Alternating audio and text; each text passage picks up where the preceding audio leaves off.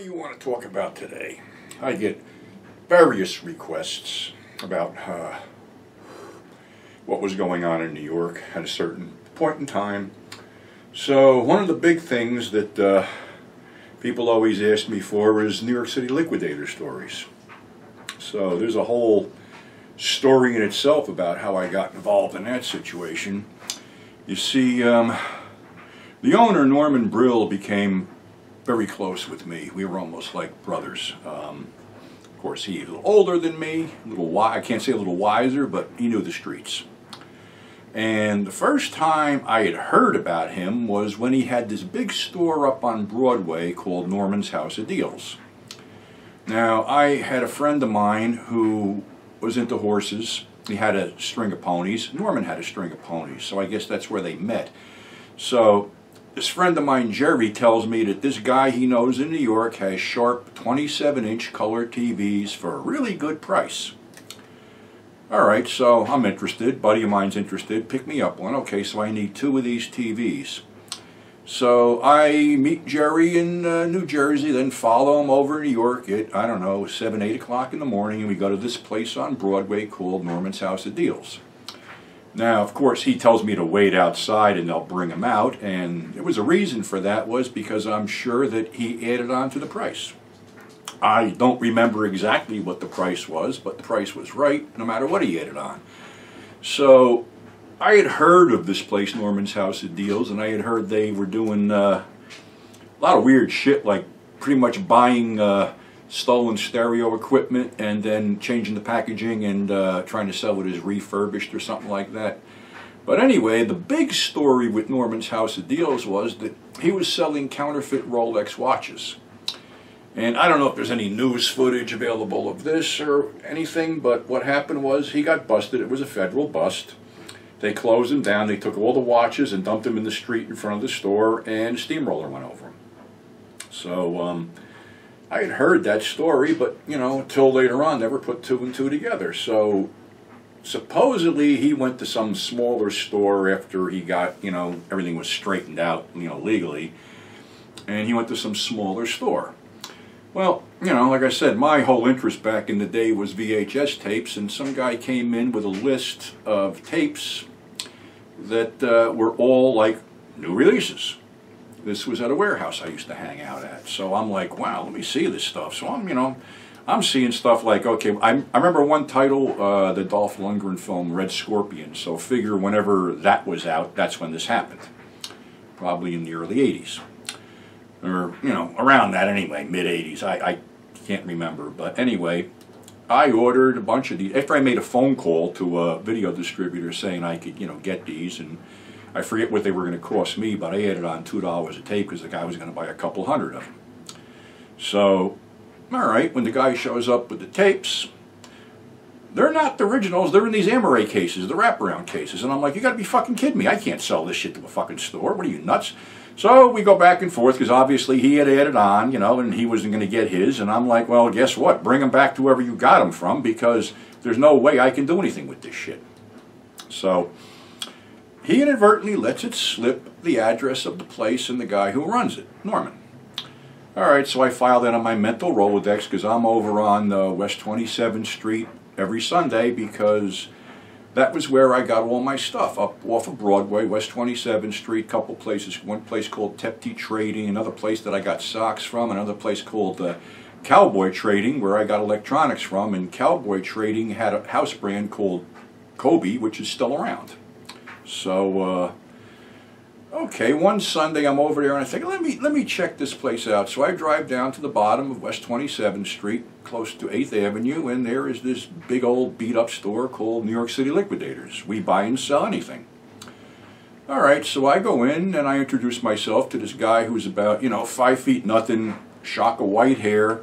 Tell him Tony sent me, because actually the guy's name was Tony that sent me. So he asked me what I did. I told him. He gives me a price on some porn. I had some batteries from a deal that a buddy of mine got me roped into. Of course, there was another little story with that too. I asked him, he had Duracell batteries, alkaline batteries, and I said, I'm interested, but they got to be blister packed. And he goes, oh yeah, they're blister packed. Well, they were, in packs of 20. So I'm like, you know, I said, this ain't what I was really looking for. So again, another argument ensues. And I go, I'm going to be the better fucking man here. I took the things and left. Of course, John called me up the day after I did this and said, look, I'll take them back. We shouldn't have fought. And I said, well, let me see if I can get rid of them. So I offered him to Norman. And I know I lost on the deal, but it opened the door that, okay, I can wheel and deal.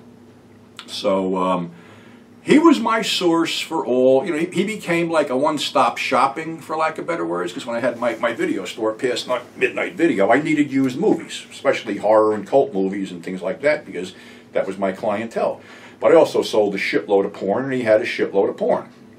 So every Sunday I would pull over there, because you could park on that block on Sundays. What I didn't know at the time when I first started dealing with him, he was only open on Sundays from September till December to cage the Christmas trade.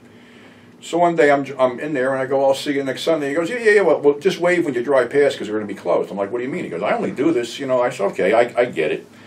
So now it became, you know, a type of thing where he would call me when he bought out stores. And sometimes this was in midweek. So basically I would leave my fucking house at like 6 o'clock in the morning to make the hour ride to try to get past the Route 3 bridge before the traffic built up and get there at 7 o'clock or whatever. He opened at 7 at one point, but then it was like 7:30.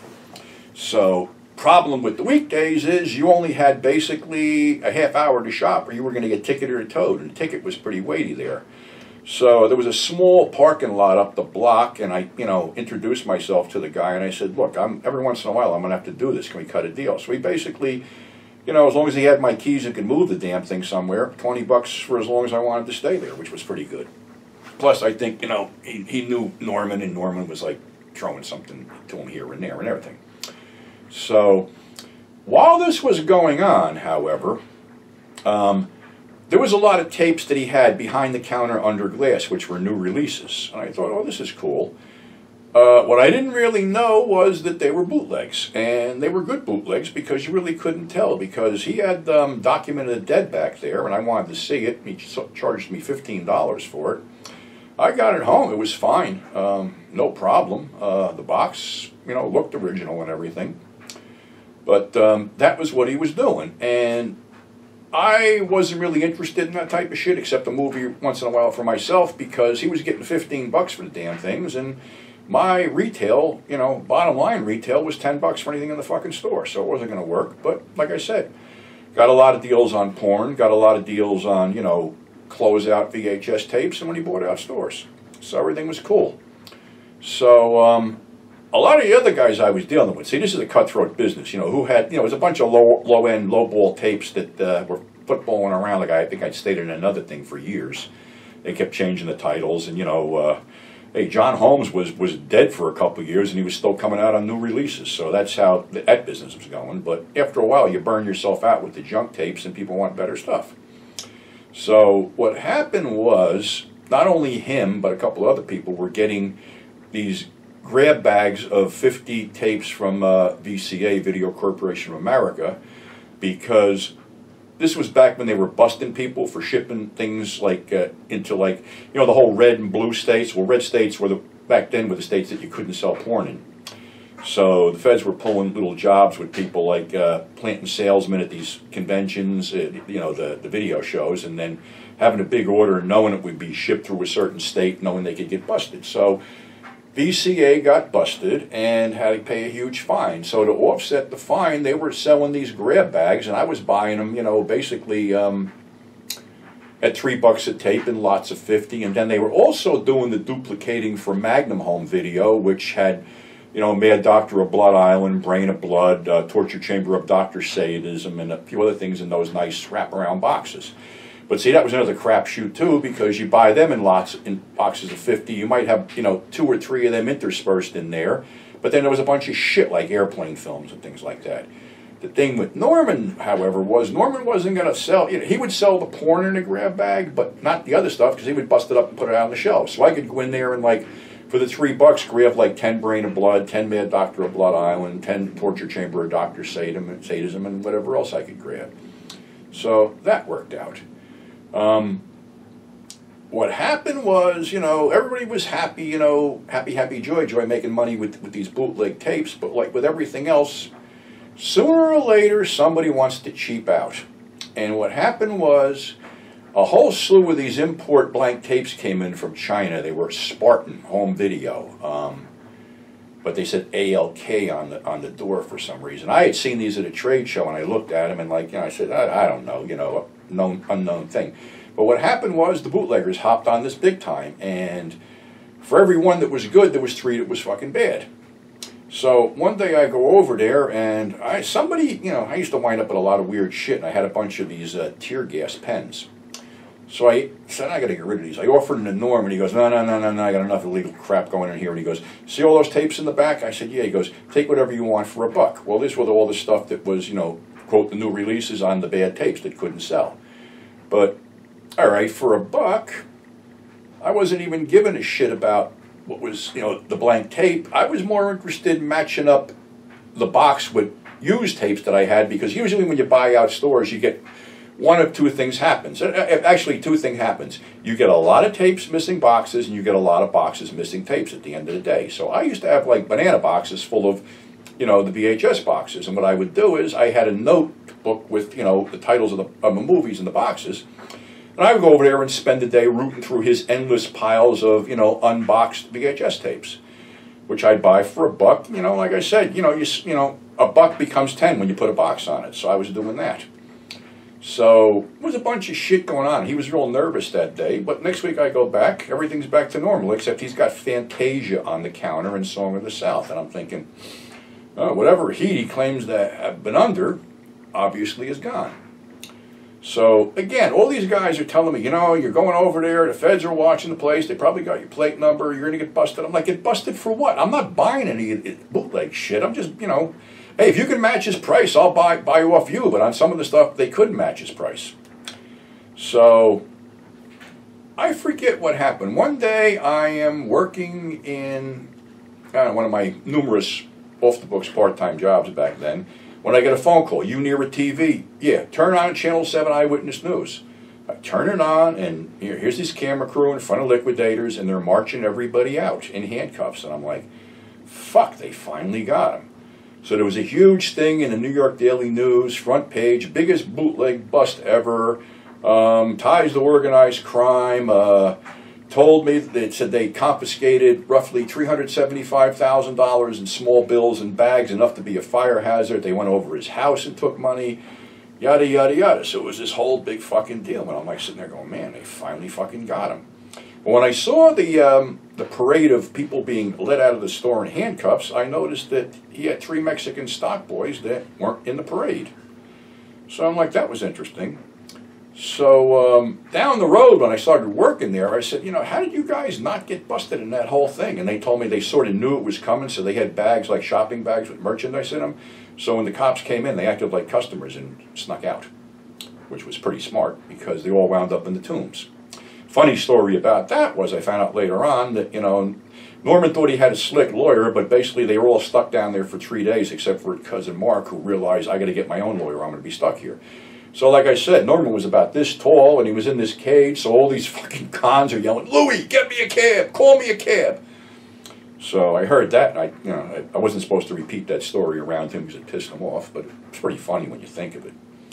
So one Sunday, I'm up at the other end of the block at Tep-T Trading when somebody comes in and goes, hey, Norm's down there, he just opened up again. I'm like, well, fuck, I got to go down and see what's going on. So I drove down and I walked in. I said, dude, I'm really sorry for you. I said, it sucks. I said, you always treated me right. I go, anything I can do? And he goes, no, I appreciate your loyalty. I appreciate that you came back, because a lot of people are afraid to come down here.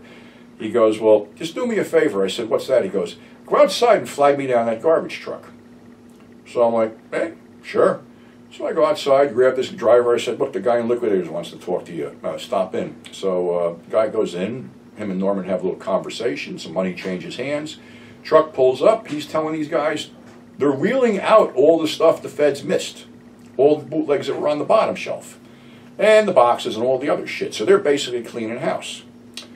So, all right. Like I said, I kept going back. And, I would get deals. And, the whole thing was you had to know how to work them. because he wasn't going to pay. The first thing that came out of your mouth, he wasn't going to pay. Well, what happened was, a friend of mine got these typewriters and word processors, and I'm not so sure how he got them, but I wasn't going to ask any questions. But they had RB stickers on the box, which meant rebuilt. It was either RB or RF. So I'm like, he goes, I got a pile, I got all this stuff, and I'm like, oh, it's fucking refurbished junk. He goes, no, it isn't. I go, what do you mean? He goes, what happened was it was overage. And whatever this company was, and I can't remember it, but just think of a company that made typewriters and word processors back then, it was probably it. He said what happens is they can't fucking discount this stuff because they'd already sold it to, like, you know, Walmart and Kmart and places like that and Sears. So in order to get out from under the whole overstock deal, they sold them at a discounted rate by putting the refurbished stickers on them. The trick was they weren't really refurbished, because if you pulled the thing out of the box, it would have to have a refurbished sticker on the unit itself, which was some kind of law back then, but they weren't refurbished. So he gives me this whole price on the deal. I call up Norman, and I guess, I don't know what I added to it, let's say a couple $100 for my trouble. So I run it by him, and he goes, too much money, and I go, okay. And he goes, what do you mean, okay? I said, I'm just passing it on, dude. You know, you do me favors, I do you favors. I said, you know, the guy has it, this is what he wants, and I said, I'm just calling you up. I said, no big whoop, I'll get a hold of somebody else and make some money on the deal.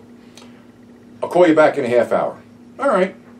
What he probably did was he called around to make sure this shit was what I said it was, and then agreed to take the deal, which was fine. So, okay, I go over there, and, you know, like I said, 1:30 in the morning with a whole van load of this shit, and I hit a fucking bump. Not knowing anything's wrong, I keep on going. Now, I hit the intersection, all of a sudden I got no fucking brakes, and I'm like, what the fuck? Now, I had a choice, run the red light or hit a bread truck. So I run the red light, I pull over to the curb, I feather this thing, and I'm like, what the fuck could have happened? So I'm on the corner of his block, so I'm like, all right, there ain't too many people around, let me just try to roll it down the block. So I get it down the block, go in, tell him I got the shit and I got a problem. I look under the damn van, and what happened was, when I hit that pothole, the tailpipe bracket broke and went down and fucking guillotined the brake line going across the rear axle. So I'm like, okay, I don't know what I'm going to fucking do here.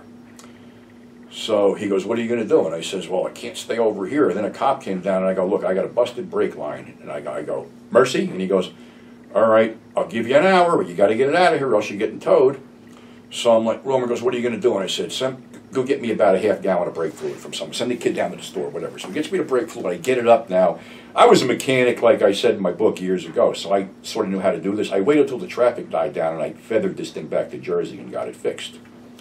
So that was one little escapade that, you know, I made money, but almost got, you know, whatever I made, I probably fucking laid out to get the damn thing fixed, so it was a wash.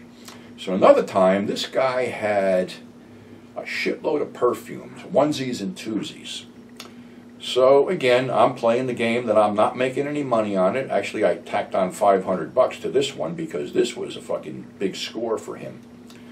So let's just say, whatever the deal was, I got it for $2,000, told Norman $2,500. I forget what the whole thing suggested retail was, but I think it was like $20,000. So whatever it was, I didn't give a shit. I was already making my money, so I didn't care. So I go over, I deliver the stuff. Now, usually I was going in the back, you know, where the porn was to make, you know, my order up and stuff like that. But he just happened to have a shitload of CDs on the front counter that just came in. So I'm like, I'm fingering through the CDs, and I hear him on the phone because he sent the perfume out already. And he goes, yeah, you know, it's a great deal. He goes, how can you go wrong for $5,000?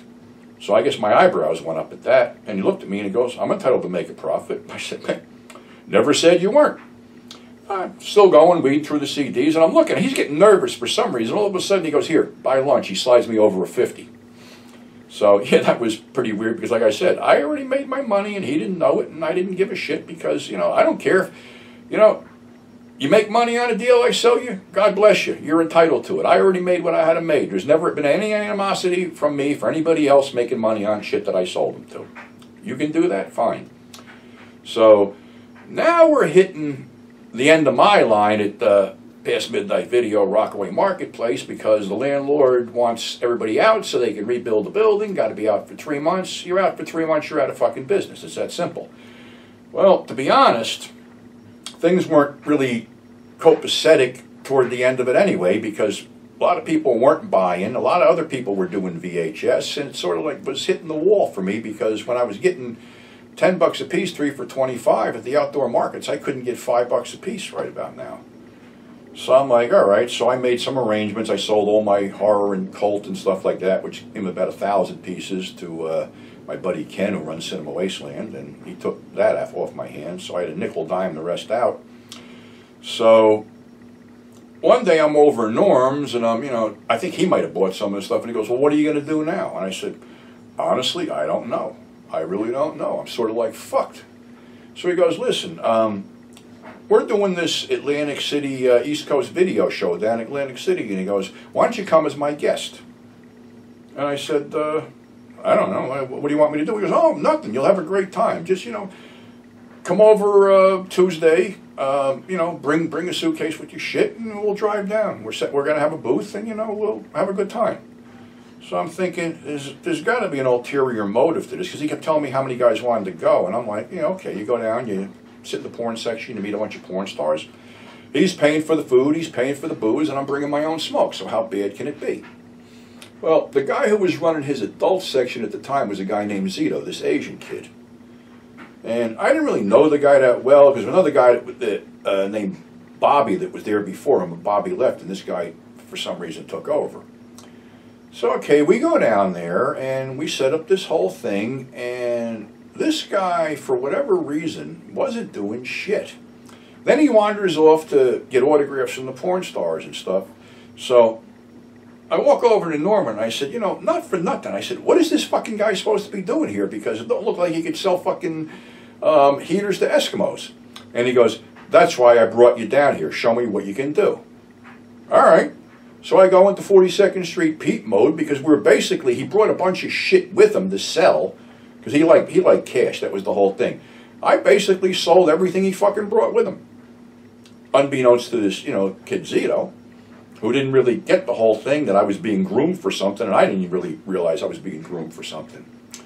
So, okay, we had a good time, but, this kid was out drinking and doing whatever. I was doing whatever, but, I was walking around, seeing what was going on and, networking and shit. And I think ECW had a booth on the other side. Raven came through there, and I walked up. We were talking for a while. I got a picture taken with him that has since disappeared. But, all right, so on the way back, Norm goes to me, he goes, I want you to come in and work for me.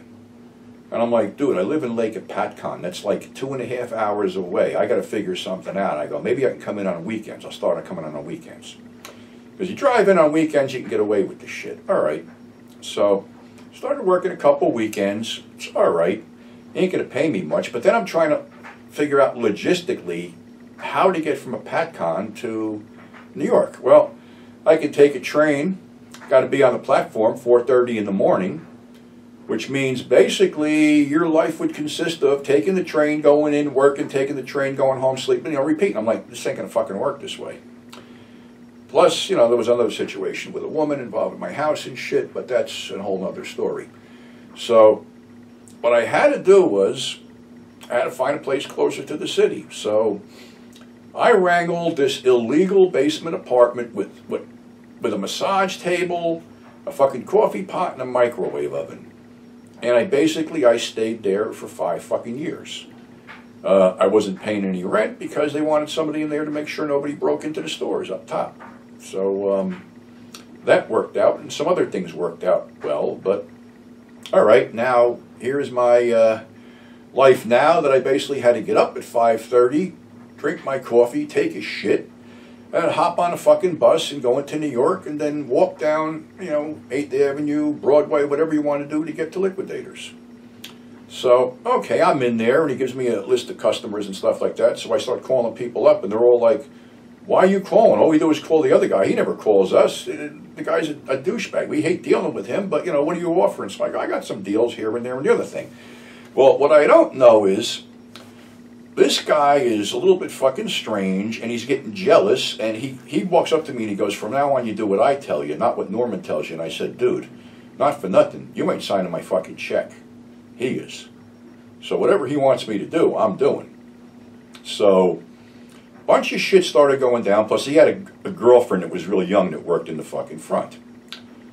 Well, you know, every time I made a big sale, I, you know, send the fucking paper up, they'd write up the fucking thing, and I go, ching. And this was pissing him off for some reason. It wasn't like I was putting this money in my pocket, but basically, guy would come up and he'd go, well, what do you want? Case of cheap stuff? Okay, fine. Well, guy would call up, I'd pick up the phone. Yeah, I got that, but maybe you might want this, this, and this. And I'd sell the guy, because that's what I fucking do.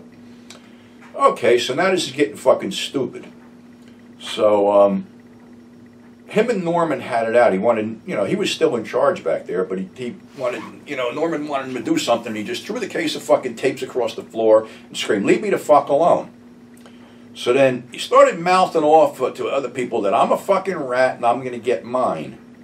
And I'm like, seriously?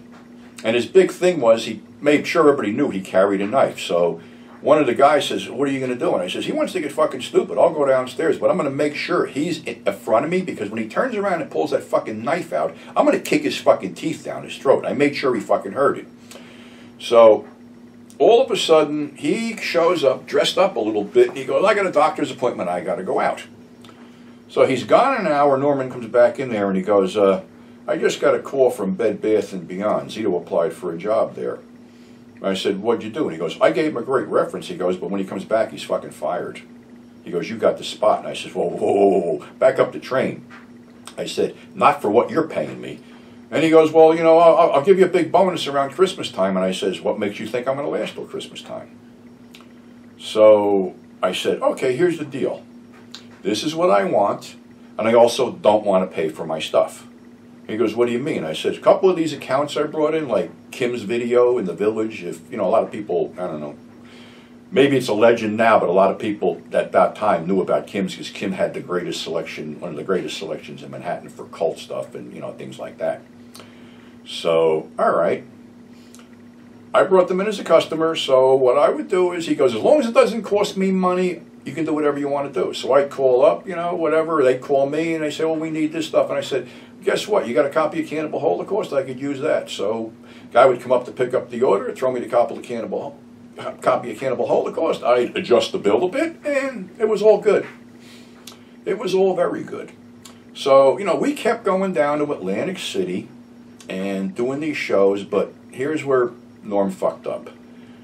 The place is run by the Teamsters. They unload you. You have to pay a fee to get unloaded. He didn't want to do that. So basically, he had us carrying these cases of 50 VHS tapes apiece in through all this stuff, and they're getting pissed off. They're closing doors in front of us. They're doing this. They're doing that. So it wasn't going over too well. Yeah, we did all right. Well, one time, he had a driver named Rambo, who became my pot connection. And we were taking 2 van loads of stuff. Well, I got a rented van, and, you know, if it ain't my vehicle, I know how to run my vehicle, but not so much somebody else's. So I was being cautious, because these rentals are pieces of shit sometimes. So I'll tell you what pieces of shit they are. I forgot this little fucking ditty. We go down there. When I'm going down the first time, he rented a big white van, big white Ford van. All right, now I'm driving with this Asian kid, and Norman's in front of me. We're going through the Lincoln Tunnel. All of a sudden, Norman's car goes. I get stopped by the cops. I guess I look suspicious. Well, you know, the way I used to dress back then with a bandana, shades, and a cut-off Levi vest, yeah, I look suspicious. So he goes, what are you carrying? And I says, went up, batting an eye, I go, oh, about 10,000 VHS pornographic tapes. And he goes, excuse me? And I said, well, I just said, about 10,000 VHS pornographic tapes. He goes, step out of the vehicle. Okay. I'd opened the door, had him check it, and I said, now you just fucked me. And he goes, what do you mean? I said, my boss was in front of me. He took off. I go, I got to be at a show in Atlantic City, and I don't know where the hell he is, and I don't know how to get there. So they must have made some kind of call and verified that there was indeed a show in Atlantic City, so they finally let me go, so I'm hoping. I hope this motherfucker pulled into a rest area. So I see him in a rest area once you get, you know, when you, I guess it was, I don't know, the first one you hit on the turnpike. So he goes, what happened? I says, tell him. And I says, you know, next time maybe you ought to rent a purple van instead of the white abduction van, because it seems like they're just pulling over white vans for some reason. All right, so, you know, we get down there, whatever, but, you know, the whole comedy error started, like I said, with Rambo racing me there, and he getting there first, and him having the Teamsters unload him. And I'm like, You had them unload you? I'm like, what are you, out of your fucking... He goes, I said, dude, he's going to be fucking pissed. So I unload my shit, and okay, we do another show, which became almost a comedy of errors, because I got drunk the first night on blackberry brandy, which was a bad mistake. Tony got drunk the second night, and Alex got drunk the third night. So we were at... Bill Marigold was down there, and this was right after 9/11. And the thing was that nobody from the West Coast flew out. All we were getting was East Coast guys, and it was like 7 rats after one piece of cheese. There wasn't enough pie to go around. We weren't going to make any money. So we get invited to this party by Bill Marigold. You know, there's going to be all these porn starlets there, this and that and the other thing. But we get picked up by a Tommy Chong double who drove us around. He's drinking vodka out of a fucking Poland Spring bottle. It took about an hour to get a half hour away. We get there and I'm like, holy shit, man, this motherfucker is not taking us back. So we go in there, and basically it was a sausage fest. The girls never showed up. Whatever refreshments he had were fucking gone, and we're like, okay, fuck this. So now we're getting fucking shit-faced drunk. We leave, we go down there, that idiot's waiting for us, and we said, we have the cab behind him, and there's some Asian guy, and he goes, did that guy take you here? We go, yeah, he was fucking drinking, drinking on the fucking job and shit. And I said, that's why we got in your cab. And the guy goes, you crazy, he's one crazy motherfucker, you're better off with me. So Alex, this black dude, was with us, and he was an aspiring porn star, and he knew where this party was with, people and everything else. So, all right, so we go to this, bar. There's some huge fucking bouncers there. There's a live sex show going on behind the bar and shit. Like, I'm pretty much numb to all this stuff. But Alex is, he's hooking up, and all of a sudden Tony's in the back, and he's like so drunk he's percolating. And I'm like, you all right, dude? And he goes, I don't know, I'm in one of those moods. He goes, I either want to fight, fuck, or gamble. So I'm like, all right, ain't no gambling here, and you get in a fight here, we're going to be fucking dead, so let's see what we can do here. So I go find Alex, and I go, Tony's hitting critical fucking mass. He's fucking bombed. Now, as I'm talking to him, I'm wearing a leather vest, and I got a button. Well, this chick bumps into me wearing a bikini top, and part of the bikini top string hooks onto my fucking button. And she's walking away, and her top's pulling off. I'm like, no! And all of a sudden, these bouncers surround me. I'm like, look, this thing just got hooked here. She's like, hee. I'm like, Alex, we got to get the fuck out of here. So we go out front, and he's trying to get a cab. Tony's so fucked up, he's pissing on the side of the fucking bar and shit. So we finally wrangle a fucking cab. We get back, and Tony staggers out. He's going to go fucking gamble. And Alex goes, what are you going to do? I said, fuck him, I'm done. He goes, well, I got this chick waiting for me. I'm gonna go hook up. And I'm like, dude, I'm just going to get some fucking sleep, because we got one more day of this shit and it's over. So I don't know what really happened with Tony, but supposedly he lost $5 grand playing fucking blackjack, and he was so shit-faced he fell off the fucking stool, which really they shouldn't let him fucking gamble. So he comes back, is all fucked up. He finally falls asleep. It's about 3 o'clock in the fucking morning. I'm just about ready to nod out. The fucking door flies open, and it's Alex. No shirt, no shoes, just his pants. Grabs the phone, picks it up, starts screaming at some fucking chick, and I'm like, what the fuck happened now? He goes, everything was fucking hot and heavy. We were fucking cool. He goes, I'm starting to bang her, and she wants $200. And I'm like, really? And he goes, yeah. So I go, so what happened? He goes, she threw me out of the fucking room. So I said, well, how'd you get back? And he goes, I fucking walked. I said, why'd you get a cab? And he goes, what cab's going to pick up a black dude like me with no shirt and no shoes on at 2:30 in the morning? And I said, you're right, you may get some fucking sleep. So I guess the next day he resolved that, because I saw him hanging out with her. But we finally get back to fucking New York and shit like that. And that was, I think we might have, well, see, now here was the fuck up. Because of the Teamsters thing, Norman gets a bill for $600 and he refuses to pay it. So the next show, he cannot do the show, is New York City Liquidators. So he goes, give me a good name for a store. And I said, DVD Dynasty. He goes, that's what we'll be, DVD Dynasty. So we go through the whole fucking rigmarole of carrying this shit in, but now here's where he fucked himself. We get an order, and we say, well, don't make out the check to DVD Dynasty, make it out to New York City Liquidators. All of a sudden, we ain't doing any fucking business, because he didn't really put 2 and 2 together. So I think that was the last time we fucking did that, and he had entrenched the girlfriend down there somewhere in a hotel or, whatever, some apartment thing they used to, he was down there, he'd go knock off a piece. So basically, toward the end, we made one last trip down there, and it was basically somebody gave us badges to go in, and he just went to the hotel, and I wandered around the floor, and then he wanted to go home, and that was the end of it. I don't, then I think they don't even think they have the show anymore. But yeah, that was just one little segment, and the other segment was, basically once Zito left, it was like, all right, we got to do something about me dealing with fucking assholes. And he goes, what do you mean? I said, because you got these guys coming in, you let them buy a dozen tapes for $2 a piece, but then they buy 6. They want 6 for $2 a piece. You let them buy it, then I add it up, and it comes to 12, and they say I'm fucking them. I said, I can't deal with some of these fuckers. Plus, they had a couple, they had some bad fucking people come in there. I mean, like, really bad. There was a VCR built into a TV, and this one big dude would come in and arrogantly want these tapes played, and he'd sit there watching them. Well, Zito was afraid of him. Honestly, so was I, because his big thing was when somebody pissed him off, I'll cut you, motherfucker. So I broke the fucking VCR. So he came in one day, and he goes, I said, VCR's broken. He goes, when are you going to get it fixed? I said, ain't my call, ask Norman. So basically, I don't know what happened. I never saw the guy again. Maybe he got pissed off and never came back, or maybe he came back on Saturdays when I wasn't there, because I wasn't working a fucking, 6-day week. Got to have one day off anyway. So there was another guy, he was funny, this guy Kevin, he was another cokehead. He came in there all fucked up one day, and he was yelling about how we never give him anything, this and that and the other thing, and like the shit's dripping out of his fucking nose. And there was a bunch of broken fucking dildos, and I handed him one. I go, here, take it. Oh, thank you very much. Puts it in his back pocket and walks out. Another time, he's in there, and he was a pimp at one point. And there was some college kid in there, because we were close to FIT and a couple other schools.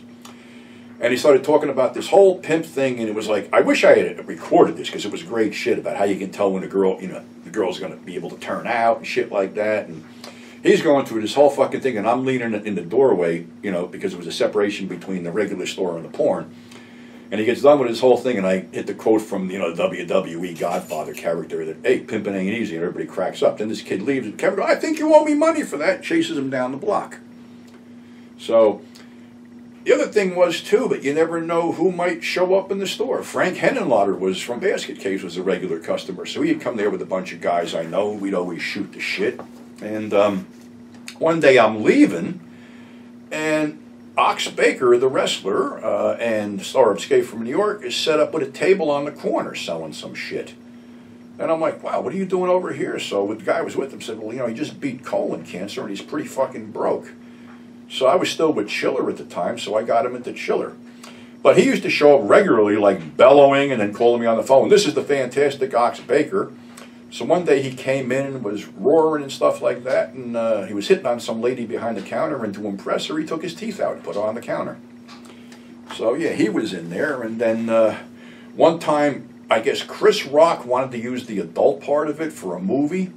So Norman tells me, yeah, they're going to shoot a movie in here. You got to stay home. And I said, am I getting paid? He goes, no. And I said, then I'm coming in.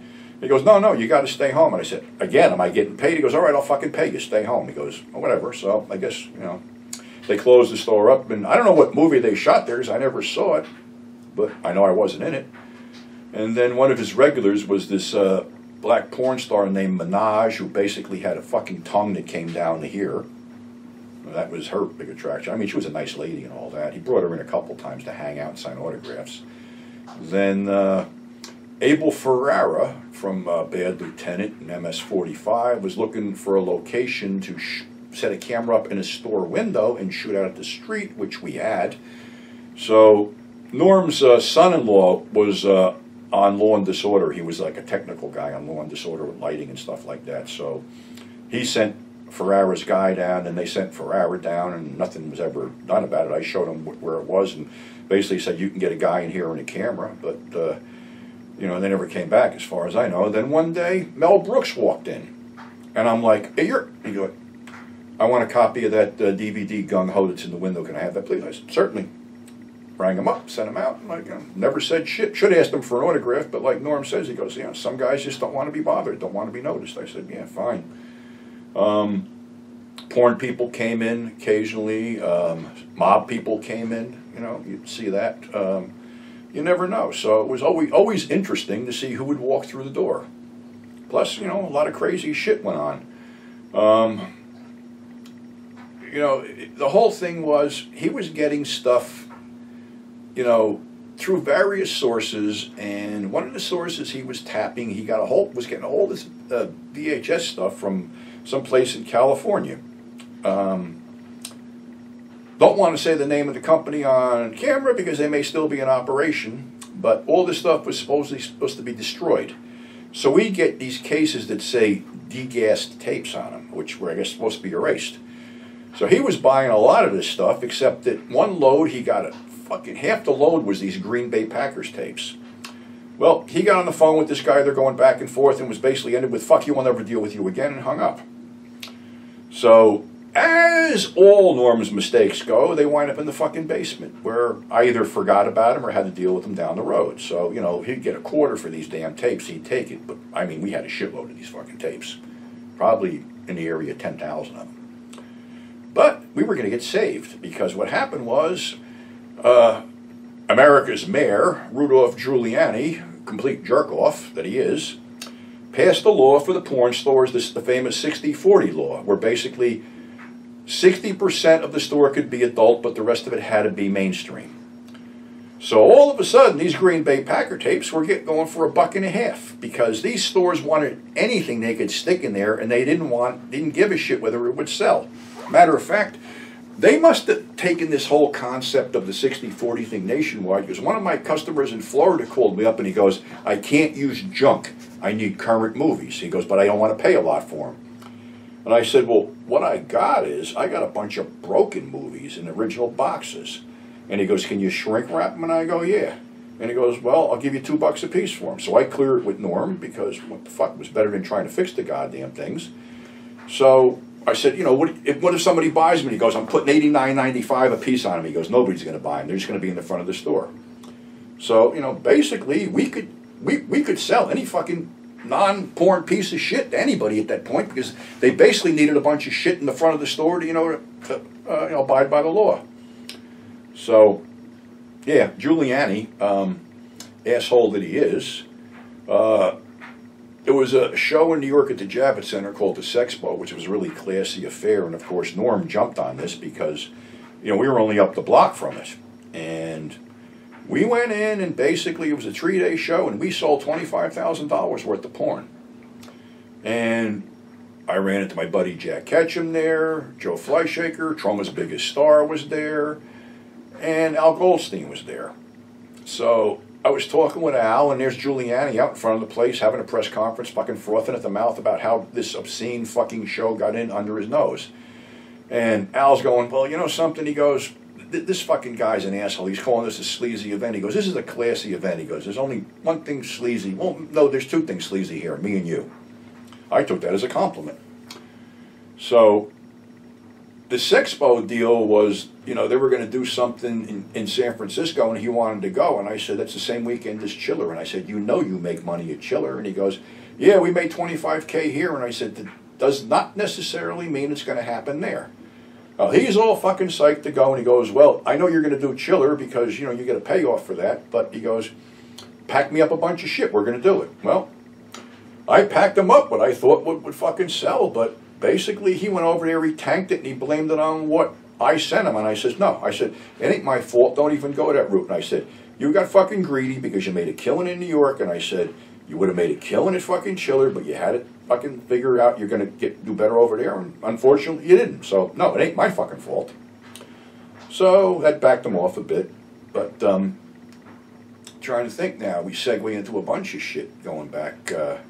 There's always stories, and basically the best reality show would have been having a camera in Liquidators, because there was customers beating on people, there was help beating on people, there was fights would break out, people would be screaming at each other. It was nuts. It was like a completely dysfunctional environment. One time, one of these guys took a swing at one of the cashiers, this small girl named Pamela, and all right, you know, fucking do that. And I backed this asshole out. I pitbulled him out, chest to chest, got him up against the fucking truck. And it's like, what do I do? And somebody yells, hit the motherfucker. He tried to hit that chick. And I'm like, I ain't going to hit him. He's a fucking pussy. I'm going back in the store. So I'm figuring, I'm going back in the store for another reason that I don't want to get myself in a jackpot out here. So I go back in the store, and this idiot follows me back in and screams, the only reason you people work here is because you're a bunch of losers. And I'm like, okay, well, what's your fucking point? Get the fuck out of the store. I chased him out again. So he never came back in. So a bunch of strange shit. People trying to get over, and you just, you couldn't let them get over on you. That was the big thing. There was 2 price points on some of this cheap crap, and there'd be 4-hour compilations were hot for some reason, which I thought they sucked, but that's me. So some were $3.50, some were $4. So this one dude came in, and I noticed he changed the fucking bill before he went up front. So I walked up and I says, no, you got the $4 shit, not the $3.50 shit. So we go back and forth, yelling at each other. He fucking storms out. Norman goes, well, that wasn't very smart. I said, what do you mean? He goes, you should have got me on the side before you fucking said something. He goes, because he just got out of jail for manslaughter. So I'm like, oh, fuck me. Now, everybody knows this shit. Everybody's seen me do it. So I go home thinking, well, what are we going to do about this? I said, if I back down, I'm fucked. And I said, if I don't back down, I get the shit beat out of me. So I said, I'll opt for getting the shit beat out of me and see what happens. Okay, so a couple days go by, and then finally he comes in. I walk right up to him. I go, you and I may have a problem right now, and we can settle it one of 2 ways. I go, we can go outside and beat the shit out of each other, which ain't going to fucking solve nothing, or you can just forget about it, and I can show you how to make some money. So he goes, you can show me how to make some money? I said, yeah, I know tricks too. So I showed him a few of my fucking tricks, and actually we became friends, and he was one of the only people who bought me a fucking bottle around Christmas time. So, I turned shit to my advantage because, you didn't want to show weakness over there. So what sucked was that Norm was not doing well, and his kidneys fucking failed, and he was on dialysis, and he was out of the store a lot. So he got this guy that was a boyfriend of the nurse at the dialysis unit, this guy Tiny, who just got out of jail. Well, Tiny was anything but Tiny. And, Tiny was okay, but the problem was with the whole environment there, Tiny was into drugs. And if you went 3 blocks down, there was a lot of fucking drugs. And I know that not because I did drugs, because I didn't. I was always a weed head, but every once in a while he'd have some shaky asshole that he'd hire that would all of a sudden suspiciously have to go somewhere, and then he'd give me the high sign, and I'd follow the guy down there and see him selling something he just clipped to get dope. So I go back, tell Norman to fire his ass when he comes back in the door, and that was it. So that's how I knew about it. So, Tiny and I got along. I turned him on to some fucking movies and shit, and then he offered me to, if I wanted to fuck his sister, which all I had this visual of is Tiny with tits, so I politely declined, plus I was with somebody at that point in time. So what happened was, one day, Tiny drops Norman off, and is supposed to pick him up at 3 o'clock. Well, 3 o'clock comes, 4 o'clock comes, 5 o'clock comes. There's no Tiny. And I'm like, I don't know what to tell you, dude. I go, either something happened or he's gone. So he goes, I don't know what to do. And I said, look, I know you're loyal to the guy. I know you're a street guy. I said, so am I. I said, but the bottom line is, he's got your car. It's registered under your name. It's your insurance. If he fucks up, it's going to be on you. So he has to report the car stolen. Well, it winds up a couple weeks later. They find the car in Florida, and Tiny's back in jail. I really think from talking to Tiny, because it looks like he spent a lot of time in jail, that he really couldn't handle what to do on the outside, and he might have purposely fucked up to just get back on the inside. So, but like I said, I liked the guy. He was all right with me, and I always judge people like that. So, but like I said, then Norm had to have a triple bypass. So he was out a lot, and stuff was going on in the fucking store that wasn't cool. A couple guys were making fucking deals on their own. I think the icing on the cake came, he had to have part of his foot amputated. And the thing was, he had to be in that, he was one of those guys, he had to be in that fucking store. I don't think he was, happy to be home. I didn't think he wanted to be with his old lady. He just wanted, this was his thing. He was an environment. He was the king there. I get it. But what I asked him to do was, every time he opened the fucking door, wind blows on him, and I says, at least let me move the checkout counter to the other side of the fucking store. No, he didn't want to do it. So, like I said, we were tight, and another thing that came up was we were talking about the whole fucking bust and, all the money they found, and he goes to me in confidence, which I can say now because he's no longer with us, that the amount of money confiscated was a lot more than they posted, which probably is why he didn't spend too much time behind bars, because they cut the pie up. I mean, they reported $370-something thousand they picked up. He said it was double that amount. So that's how legit, you know, things are over there, and probably worse now. But he started ailing, and the whole thing was, he had made good his fucking connection back out in California. That guy flew out, they made peace, and we were getting some fucking great stuff, like the broken up Anchor Bay sets, all this great horror stuff. And like, I was going fucking shopping. Well, then he made another connection with a guy up in Canada, and we were getting, whatever the deal was, guy would get a truck into the States with a full shitload of fucking DVDs and VHS tapes, and he'd go back with a bag of cash. So, if I was slow on my side, I'd go over there. I saw all this shit come in, and I'm like, wow, MGM Midnight Movies, this and that. And I said, you want me to count this stuff? Norm, I'm pretty quiet on my side. I can give you a hand. He goes, yeah, go ahead. So I look at the invoice. It's supposed to be 3,000-something DVDs, and I'm counting like close to 6,000. I'm getting 5 and change. So I walk up, and I said, discrepancy in the bill, and he goes, forget you ever told me that. I'm like, okay. So I'm still going shopping. So one day he was out, and the guy from Canada called me up. His name was Vito, and he was from Toronto. Put 2 and 2 together. So we're talking, and I says, oh yeah, it's going good. You know, it's great stuff. You know, glad we you know, made the connection, this and that and the other thing. So then his bookkeeper started questioning the amounts on the fucking invoices and stuff. I turned around and I says, listen, Mark. I said, do your fucking homework. I said, the guy's name's Vito. He owns a container company, AKR Garbage Disposal Company, up in Toronto. I said, who do you think we're dealing with? Well, we're probably dealing with the Canadian mob, but who gave a fuck? You know, the way I look at it is, we saved all this cool shit from going into a landfill. I mean, we were getting Sopranos box sets, Band of Brothers box sets, all this great shit.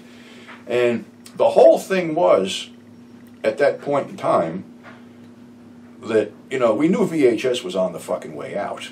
So Norm wanted to get out of the place and downsize, but only take me, one other guy, and a couple of the help with him, and just do DVDs. And the way it would have panned out, that nobody would have beat our price for a DVD in New York City. So before that happened, you know, we had 9/11, which, you know, I sort of hate talking about, but I will, because that day, like everybody else, nobody fucking knew it was coming down. I'm in the back. I came in early, and, you know, they had a TV on. Now, usually they put in a movie, you know, before, you know, we got busy, and they'd watch a fucking movie. So that's what I thought I was watching when I saw this plane crash into the fucking tower. And I'm like, what movie's this? Then all of a sudden the guy comes flying out of the back room. We're under attack. Well, that was it. You know the story. We saw the second tower come down from the roof of our building. I was like, game fucking over, but you couldn't get out of Manhattan. Norm could, because he was going to Long Island. They could go that way, but a couple of us were still, you know, like I said, I had that illegal apartment in Jersey, so I was in there, and the other 2 guys were there. So we went to the PATH station, and the PATH station's closed, and one guy was adamant he was staying there. And I said, well, I'm going to Port Authority. So the guy goes with me. We go to Port Authority, and Port Authority's barricaded. And he goes, what now? And I says, bar. So we go in a bar, have a couple drinks, and I'm like, okay, everything's fucking calm now. I said, but, you know, when the sun goes down, it may not be so fucking calm. So he goes, what do you think we should do? This guy's name was Tony. So I said, I think we should go to Penn Station and see if we can get out from there. And I says, if we can't get out of there, I think we go back to the store and barricade ourselves in and hope for the best. So we caught the last train out of Penn Station into Newark, New Jersey. And we're in Penn Station down there. And it's like a fucking war zone. There's tanks, there's jeeps, there's National Guardsmen, there's all over the place. So we're like, okay, we're in Newark, and Newark is one city you don't want to be in after dark, no matter what color you are. So we finally get a cab, and I go, take me to Lyndhurst, where my place is, and I'll drive Tony home. Well, Route 3 is barricaded going toward Lyndhurst. The guy goes the other way, and I'm like, what? He goes, I'm going to take him home. I said, where's that going to leave me? And he goes, I don't know. I said, stop the cab. He goes, what? I said, stop the fucking cab. I'll walk back. So, long story short, I walked the 5 miles back, past the barricade, had the Clifton cops scream at me. At this point, I'm fucking done. I just yelled, why don't you just fucking shoot me and get it over with? So I got back in, and I stayed out the one day. Nobody else did, but I had family and friends that wanted to see that I was okay. And my whole thing was, everybody was going, well, you really shouldn't go back to work there. And my thing is, if I don't go back to work, that means they win. And they're not going to win with me because I don't give a fuck whether my job's non-essential or whatever. I said, nobody fucking tells me what I have to do. Terrorists, whatever. Nobody's telling me where I'm going to be or what I have to do. So I went back in. But like I said, you know, then the next thing was the fucking blackout on top of that, which, you know, 3 o'clock in the afternoon, the fucking power goes off. And I'm like, okay. For some reason, they closed Port Authority, they closed all this shit, and they're telling people to go down by the pier.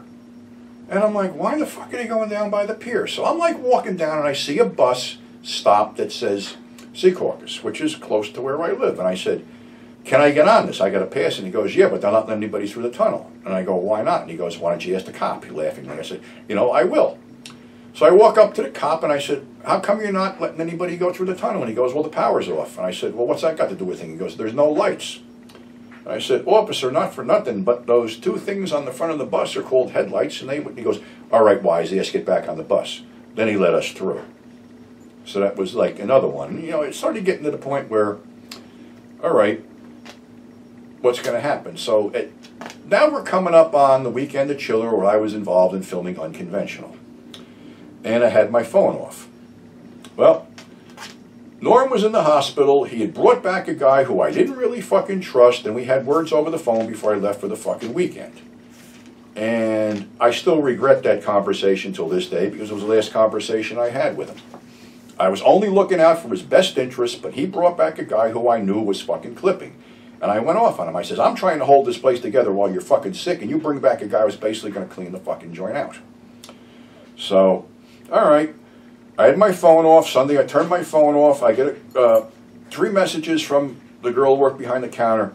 Pete, you got to call me. Second message. Pete, you got to call me. Pete, Norm's dead. And I'm like, what the fuck happened? I call her up, and he was in the hospital, and he started the fucking code, and they started to shove something down his throat, and he ripped it out, saying, I'd rather die than go through this, and he died. So, to be honest with you, I was fucking devastated. I cried my eyes out. I had to go back. I went to the funeral. They wanted me to come in and help liquidate the place. They made me a promise of a certain amount of money, which I guess they had promised Rambo the same thing. So we were dumping stuff left and right. I was calling guys I knew and giving them great deals. And then Rambo clued me in. He goes, they're going to fuck us at the end of the day. And I said, really? He goes, they're going to fuck us. Trust me.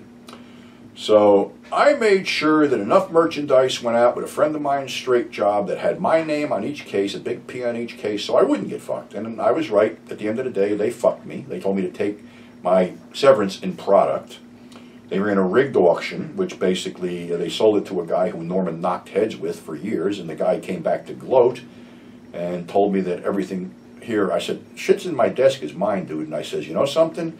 You won. You got over. And I says, do yourself a big fucking favor and walk away from me before I personally take this bat and shove it up your fucking ass. So at that time I was fucking done. I walked up to his family members that were still there. I says, look, just pay me the fuck off. I want out of here. I said, you people fucking suck. And that was it. So unfortunately that was the end of Liquidators. And there's probably a shitload more stories I could tell, which, you know, probably in my next book. Because a lot went on there. But I miss the guy, I really do. He was like a brother to me, and like working in New York for 5 years straight was like a whole experience that I would have never had, you know, had things fallen into place. So that's the strange and terrible saga of New York City Liquidators. So we'll see you on the flip side. Stay sick.